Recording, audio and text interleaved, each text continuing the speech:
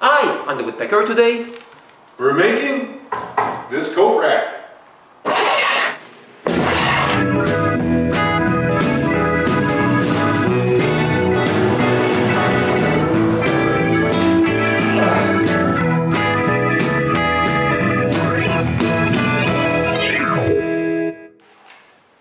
For more than a year now, I've been forced, when I'm in my shop, to put my winter coat onto the back of a chair. It's okay for the shop, but when I come inside the house, I throw that same coat onto the floor. René is always complaining about that, but not a rat. I only do it to make the rodent happy.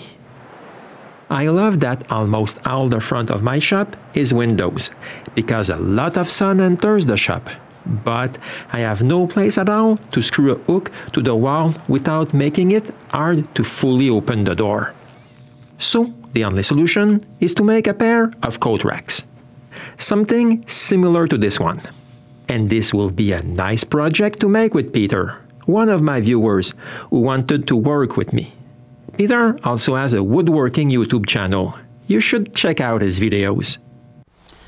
Here's my lumber storage rack, and this big hunk of cherry here is what we're going to use to make the patère with Alain.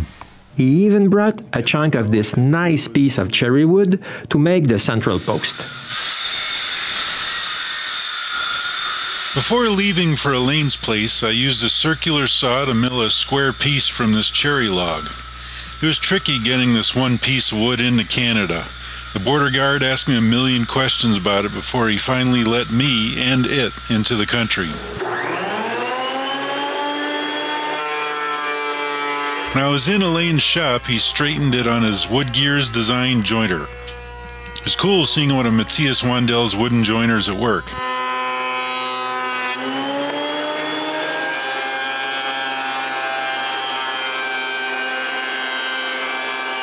When my piece of cherry is square, we cut it to length. After marking the center of the blank, we place it on the lathe.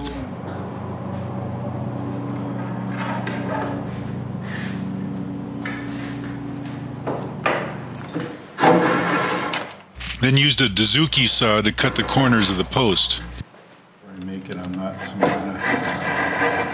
This keeps the post from splintering where we turn the transition. Well, you can. I mean, there are guys I've seen starting to square. Next, with a draw knife, we knock down each corner. That draw knife was a pretty sweet find at a flea market. The border guard didn't mind letting me bring it into Canada. When it's not square anymore, I demonstrated to Alain how to take the roughing gouge and get it round.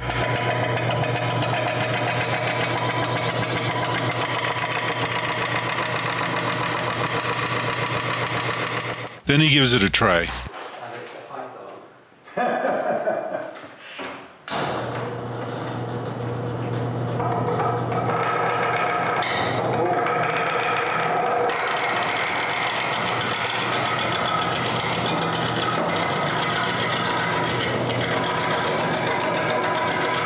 I hang behind him and offer a little coaching from time to time. Right up against your hip, you get all kinds of support. Use your body to move instead of your arms. Okay. I brought along my sharpening wheel, so I put Alain's roughing gouge to the stone and gave it a good bevel. Just like that. Then he finishes the roughing with his own gouge. When the post is round, I make it smooth with my skew chisel.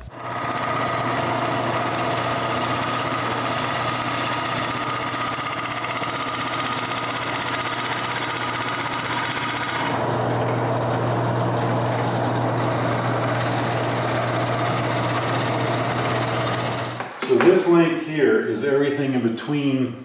Next, we have a brainstorming session to figure out what kind of shape Alain wants his coat racks to be.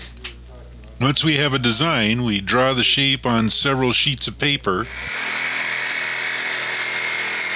transfer it to a piece of MDF, and cut a full-size shape of the turned post.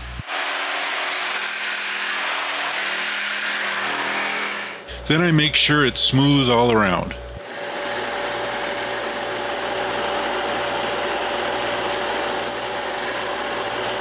With our new pattern, I mark the high spots and size the post to that dimension with a parting tool and caliper.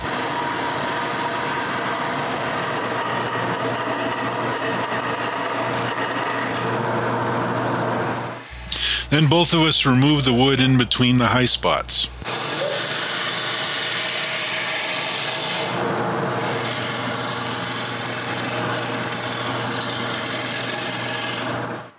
Well, we already know the low spots down there. Next, we mark the low spots and start shaping the post.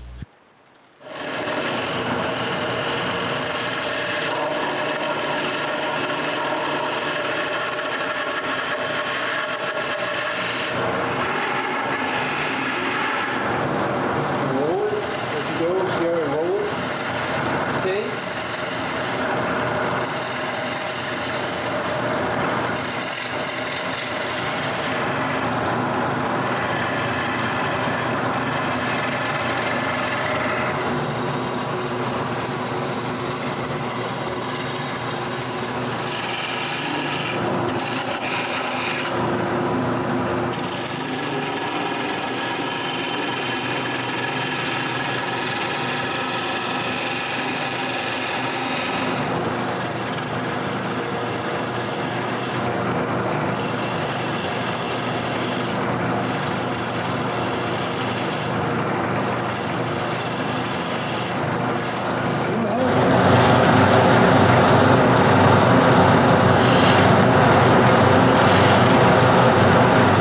For the bottom pillar, I want to try Alain's carbide chisels.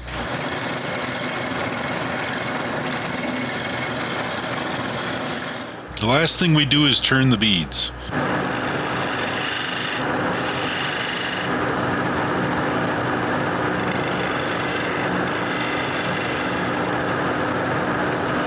Then Alain sands the post.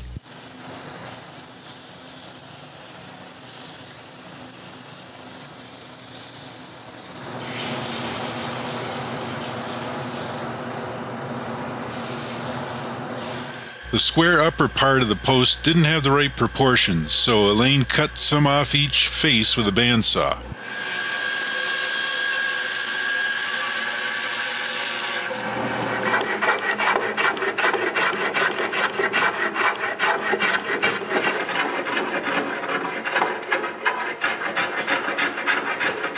The Japanese saw left some marks on the post, so we sand them smooth.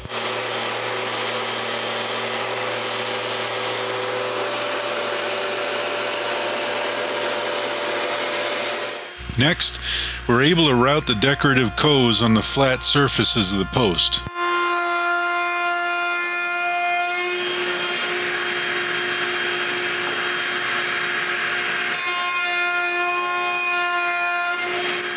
You coming out? Yes. After that, Alain removes the burn marks with a round scraper. And now we're ready to work on the legs. Before I arrived, Alain has already started to work on the form.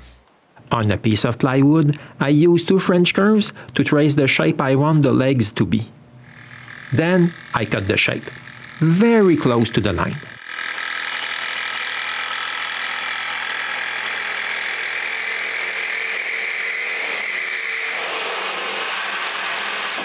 Next, I sand it smooth.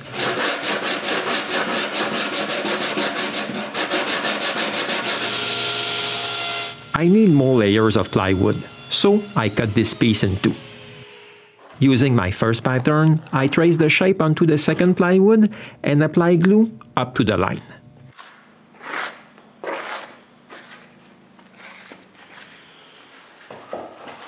Then I screw both pieces together.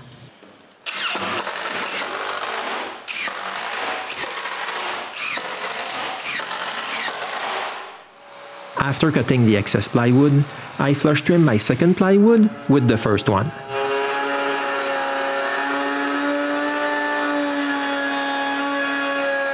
Then I need to cut more plywood and repeat the same procedure 2 more times to end up with a form of 4 layers of plywood.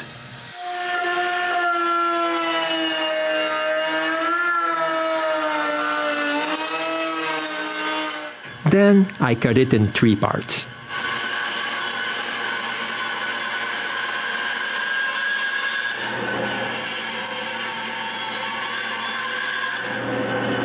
I mostly do the same thing for the hooks mold.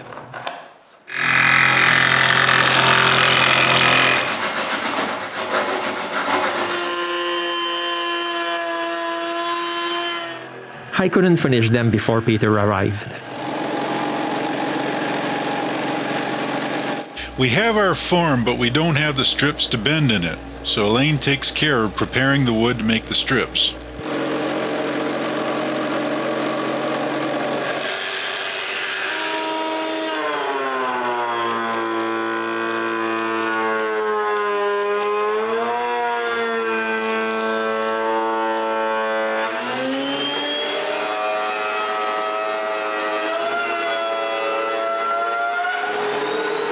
Then we cut a bunch of thin strips.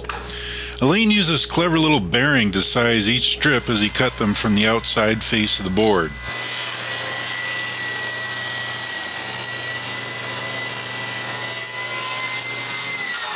When we have enough for one leg glue up, Alain spreads glue on the strips and together we clamp them to the leg's mold.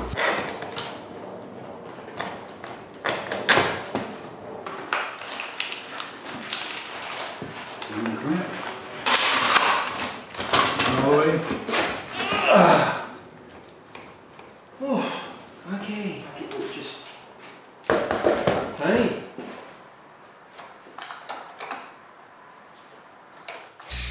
The next morning, we unmold the leg and cut more strips for another set of legs.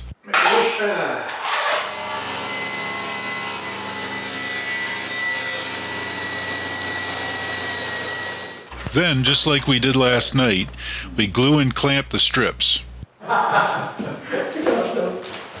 Okay, you got it? Yes.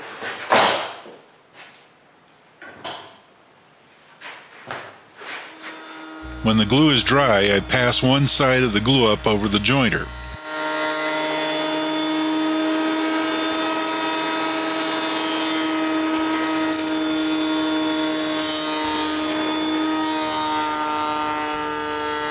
This way we have a straight surface so we can cut 2 legs from one glue up.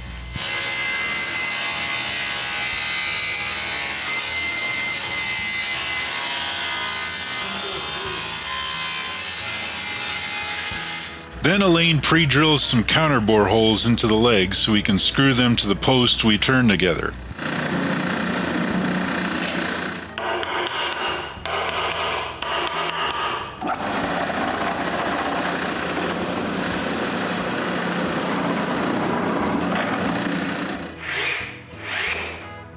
It was at this part of the build where I had to go back home. But at least I was able to have a better idea of what Alain had in mind for his coat racks. I had a great time meeting Alain in person and working in his amazing new shop. If you're eager like me to see Alain finish his coat racks, you'll have to come back for the next episode of The Woodpecker.